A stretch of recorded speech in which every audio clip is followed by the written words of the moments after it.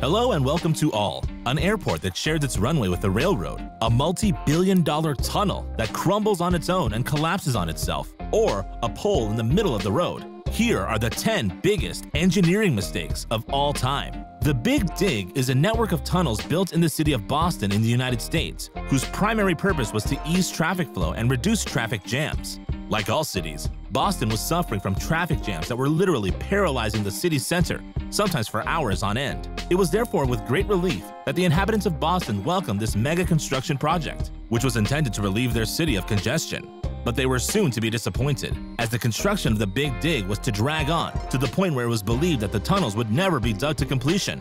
Indeed, due to a more than catastrophic management of this huge construction site, the works, which started in 1991, only ended in 2007. That is to say, 16 years later. And the enormous cost of the work is enough to make you dizzy, since the construction of the Big Dig will have swallowed more than $14 billion. But that's not all, because in spite of all this work and astronomical expenses, the Big Dig has been a total urban fiasco, and even more seriously, a real danger for motorists. Indeed, on July 10, 2006, while a car was driving in the tunnel, heavy concrete slabs broke off from the ceiling and crushed a 39-year-old woman to death. This tragic accident caused the closure of this section for a whole year, generating an intolerable inconvenience for motorists.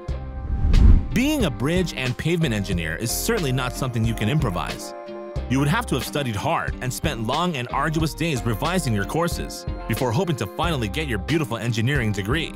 But it's certain that if you are a slacker and a truant, your chances of becoming a great genius are considerably reduced. And even if you manage to get your master's degree through shenanigans and cheating, reality will always catch up with you.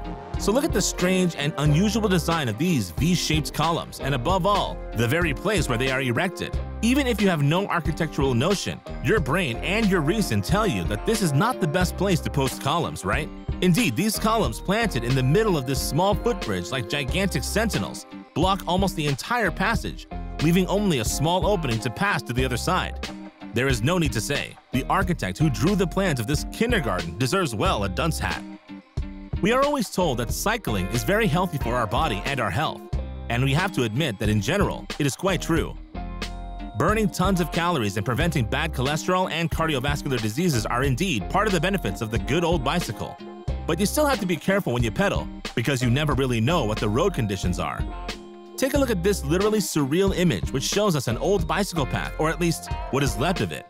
This track, probably sulked by cyclists for a long time, was probably designed by an urban engineer with narrow ideas and a cramped mind. How else to explain the narrowness and the exiguity of this line, where the cyclist can fall into the canal at the slightest mistake? Imagine that you are quietly driving your car on the highway while listening to good music on your radio. You are driving with all the windows open since it is summer and you really want to enjoy the nice breeze that caresses your face. You respect the speed limits and the rules of the road because you are not one of those who confuse Fast and Furious with real life, so you have nothing to worry about. But suddenly, before your stunned eyes, you see an incongruous object right in front of you on the road. You rub your eyes, but the vision does not disappear. You are not delusional and you are not suffering from any hallucination. But what you see from your windshield hallucinates you to the highest point, because in the middle of the road, a genuine and enormous electric pole stands in front of you.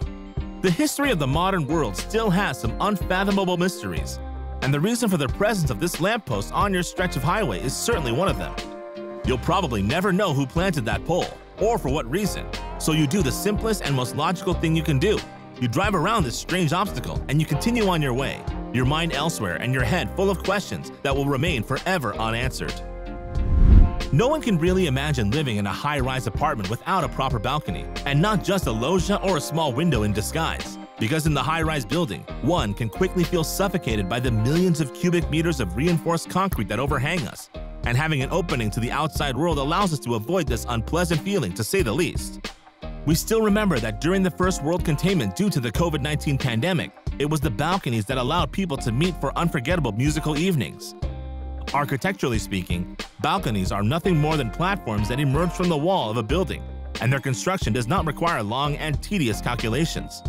A simple plan on AutoCAD or any other computer-aided drawing software can largely do the trick, and there is no need to be a Leonardo da Vinci to carry out this simple exercise. However, on this literally surreal image, You can see some balconies that are a bit special and that certainly have no chance of passing the safety standards. One thing is sure, this is not the kind of romantic balcony you were hoping for in your future apartment. We can only congratulate the engineers and architects who work to facilitate the daily life of the disabled and people with reduced mobility. Through their various urban works, they tend to make the existence of this category of individuals a little less hard and contribute greatly to their well-being within society. But it is also said that the road to hell is paved with good intentions, and it sometimes happens that a solution that was intended to help you and simplify your life only harms you and makes it even more difficult. Take a look at this masterpiece of architectural stupidity, or how an architect manages to create a giant slide for wheelchairs. This blue-painted death trail looks more like a ski jump than a corridor for disabled people. With its steep slope and very slippery ground, we can imagine in which pitiful state you can find yourself if you ever use it. The non-respect for traffic rules, and especially of traffic lights, remains until now the first cause of road accidents. Indeed, if all drivers in the world decided to respect these elementary safety rules, we could reduce by more than 90% the risk of serious accidents. But fortunately, there are still a lot of sensible drivers who drive carefully and respect the rules of the road. You will never see these people committing traffic violations or running a red light. Finally, when it is visible, of course. But how the hell are we supposed to stop at a stop sign if it is hidden by a huge obstacle? Look at this incongruous location of this traffic light, which is hidden behind a pedestrian bridge. No motorist will ever be able to see this red light, which is therefore strictly useless, and which was probably designed by an engineer with the head for heights. Now you can understand why some places have more accidents than others. Don Quixote used to fight windmills because he saw them as fierce and bloodthirsty giants set on earth by evil magicians.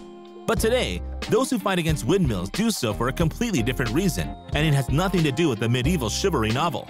Indeed, the detractors of these huge towers with propellers and turbines castigate the numerous disadvantages of these installations, such as the unbearable noise they generate, as well as the complexity and the cost of their installation. In addition, a wind turbine, which can measure more than 150 meters high with its blades, certainly does not go unnoticed in the middle of a field or a meadow.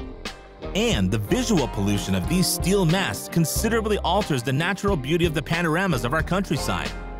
But that's not all, because there is another important disadvantage, and that the manufacturers and other industrialists of the wind turbine would like you to never know.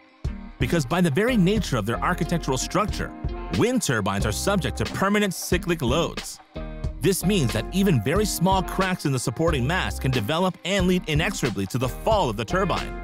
This kind of serious incident is not that rare, and the event in the German village of Kirchhoff is a good reminder.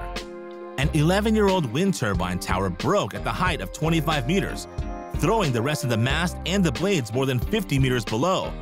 Fortunately, the collapse of the wind turbine did not cause any casualties, but the toll could have been quite heavy, since the area shelters a path very frequented by the villagers.